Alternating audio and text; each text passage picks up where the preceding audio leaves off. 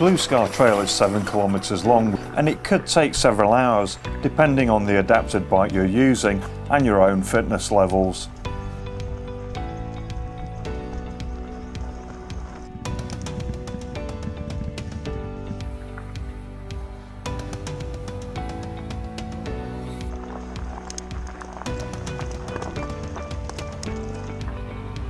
At the start of the trail there's quite a lot of climbing, but there's also some short downhill sections to keep you entertained.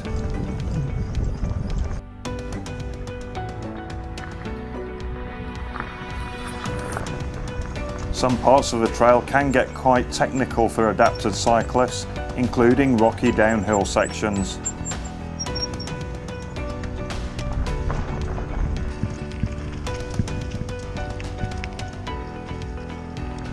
There are quite a few berms on the trail, so you need to be able to ride these comfortably.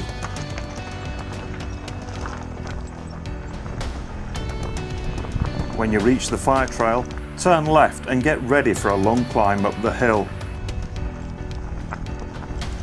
When you're at the top, turn right onto the Widowmaker. Take care on this section as there are steep drops on the right hand side of the trail.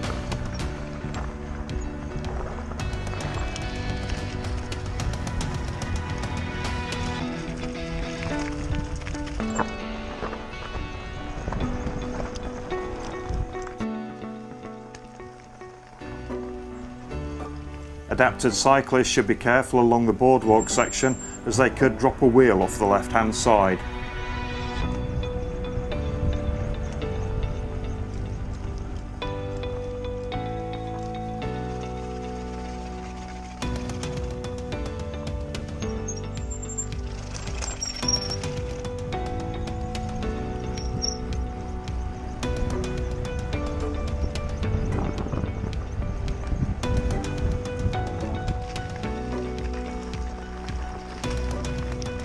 There are plenty of berms on the trail for adapted cyclists to practice on as you zigzag down the hillside.